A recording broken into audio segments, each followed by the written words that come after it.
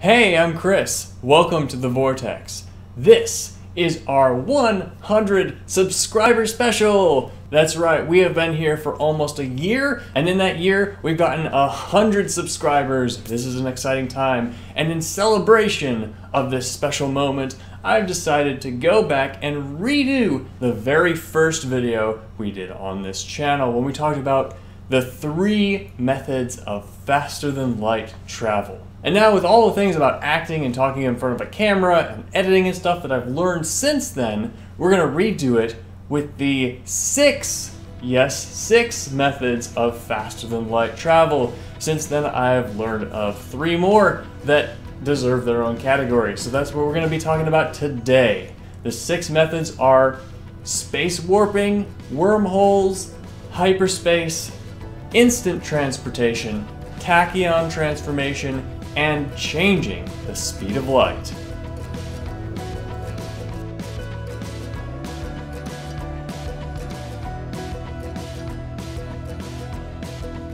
So before we get into the list, there's a few things I want to talk about. First is going faster than light using any of these methods is very most likely impossible. According to our best science, special relativity, and general and we have multiple good reasons to believe, converging lines of evidence, that faster than light travel of any kind is impossible. But that doesn't mean we couldn't be wrong sometime, and also, it's really cool to talk about. Not the least of those reasons being that according to known science, any method of faster than light travel allows for time travel. And I've talked about why this is true on several videos on the channel already. You can go check some of those out. But the basic short version is that this moment that we call right now, this slice of time, the present throughout all the universe, is not objective, it's relative. So the boundary between future and past is not right now, the boundary is the speed of light. And any technology that allows us to go faster than the speed of light is going to be able to go future FTL or past FTL. There's no physical boundary between future FTL and past FTL. The physical boundary is the speed of light. So any technology that allows us to go faster than light will allow us to go backward in time, even if it takes a round trip to do so. So there's a couple rules for this list. The one major rule is I have to understand it. I have to understand it and be able to explain it, and all other rules fall from there. So no word salad. If it's just techno-babble that doesn't mean anything, it doesn't get on this list. If there's multiple ideas that are the same thing but use different words, like slip space and subspace, those are both hyperspace, so they're going to be categorized in hyperspace. They're not going to get their own categorization. So with that in mind, let's get to the list of the 6 possible methods of faster than light travel that you can look into if you're a scientist, or you can write if you are a writer. The first method is space warping. This is the Alcubierre warp drive, which we've done a special video on, so you can check that one out. In short, the warp drive is you have what's called a soliton, which is a region of space that is a wave that moves by itself but doesn't dissipate. So you have this bubble that's around the ship, and the ship is not moving through space, it is carried through space by a bubble of space. So the ship is actually staying still in this bubble of space that is moving through space. So it's kind of a difficult idea to wrap your head around at first, but if you think about it a lot and just expose yourself to a lot of the ideas, like a bunch of my videos, then it starts to make sense and you can understand it. Also in the space warping category are things like Krasnikov tubes, which are called a warp corridor sometimes.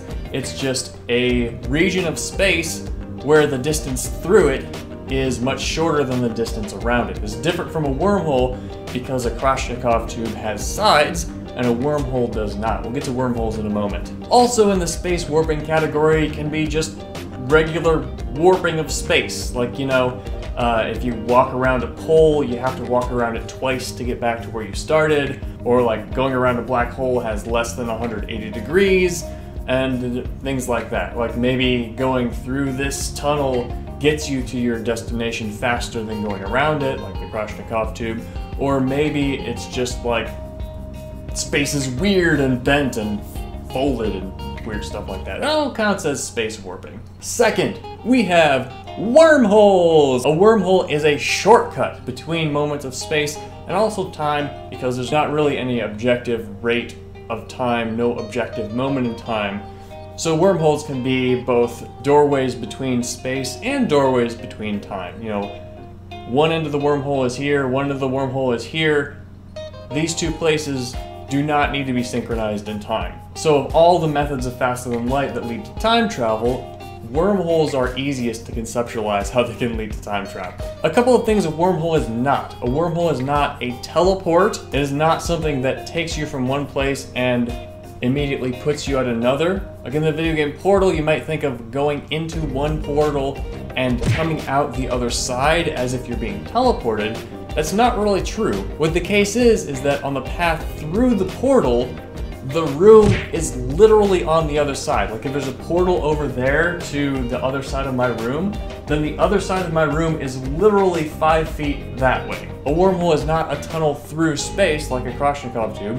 A wormhole is literally another path that goes through its own space. It doesn't require higher dimensions, because there's nothing wrong with only 3 dimensions existing, but also being curved and having weird topologies like this. A wormhole could be like a doorway that you can walk through to just end up on another planet, or somewhere on the other side of the world, or next door, wherever. Wormholes can also be spherical, where you go into the side of the sphere and you come out the opposite side of the sphere on the other end. Now this may be confusing because on this side the sphere is curved this way, and on the other side the sphere is curved this way, but that just comes down to tidal forces, and if your wormhole bubble is big enough, then you won't notice the difference. Just don't try to fly a ship that is too big into a wormhole, or it will get crunched and weird stuff will happen.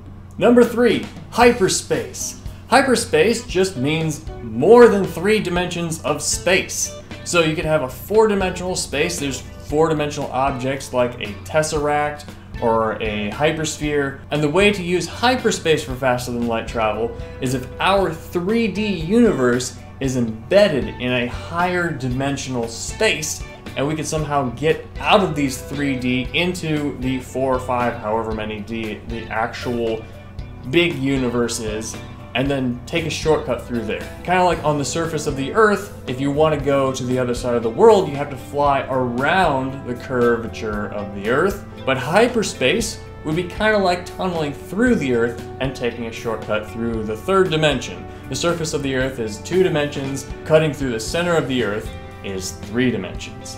So that would be like adding an extra dimension and taking a shortcut, which is exactly what hyperspace aims to do.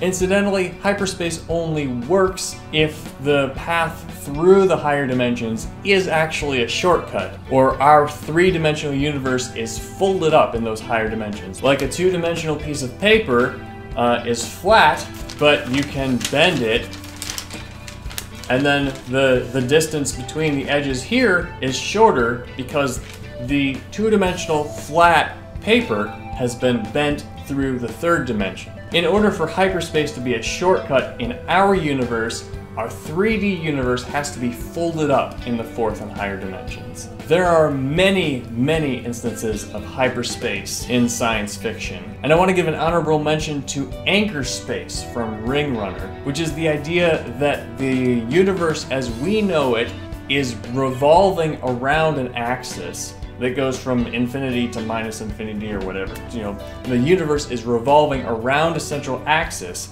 and by dropping anchor into the 4th dimension, the higher dimension called anchor space, you can stop moving with the universe, and then the rest of the universe will move around you as you are in anchor space, and you can drop back into regular space to have effectively moved faster than light at an angle around this central axis. Number 4, instant transportation. This one requires more laws of physics to be broken than any other method.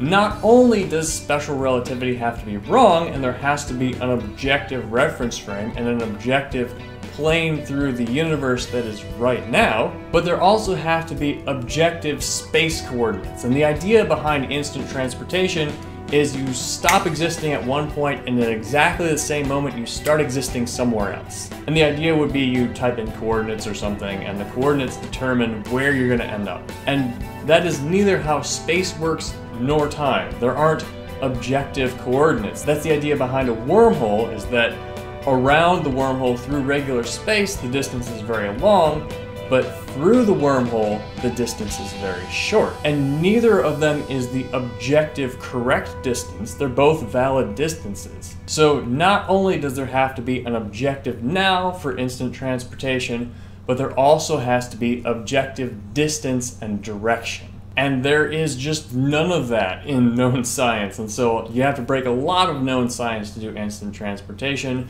Nevertheless, it's still on the table for sci-fi writers and for people who like to think about this stuff like I do, and so it gets a mention. Number 5, tachyon transformation. No regular matter can accelerate to light speed or faster than light. We can have particles that are always slower than light, and we can have particles that are always traveling at light speed, but no particle can accelerate up to light speed. So this leads us to ask the question, what if there are particles that can only travel faster than light and can never decelerate to light speed? And we call these tachyons, and you can plug in the numbers into the equations of special relativity and figure out what they would be like. This is another method we could theoretically use, perhaps in future theories or perhaps in sci-fi, for faster than light travel and communication. The idea being, if you could take your spaceship and transform all of its matter into tachyon versions of that matter, then you'd have a spaceship that is traveling faster than light and could not decelerate slower than light. And you have to transform that matter back into regular matter when you reach your destination.